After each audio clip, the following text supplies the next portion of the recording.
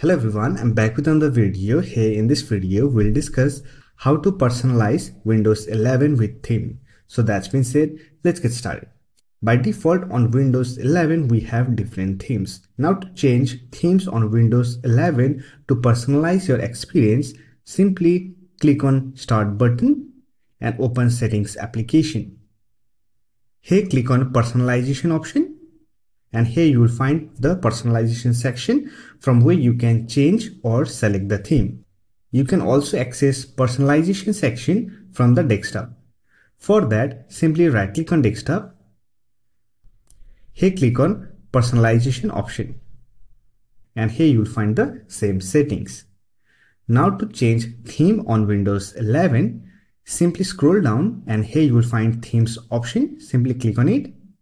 And here under current theme section, you will find all the default themes that comes with Windows 11. Now to change the theme, simply select the theme and it will immediately change the theme. Now if you want to customize a single element such as background, color and mouse cursor settings, then you can simply use this option. Say for example, I want to change the background. I'll simply click on this background option.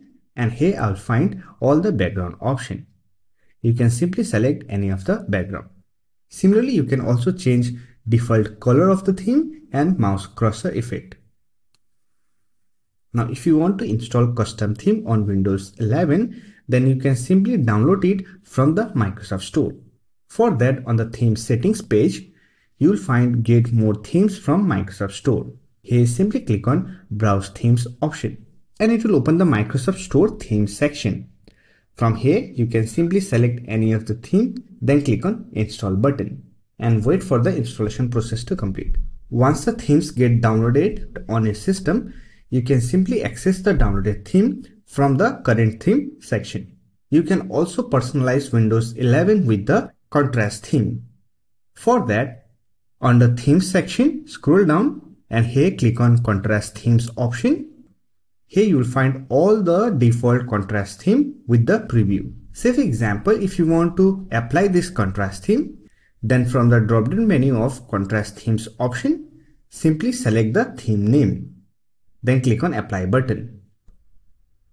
And it will apply the contrast theme. Also, you can further customize this contrast theme.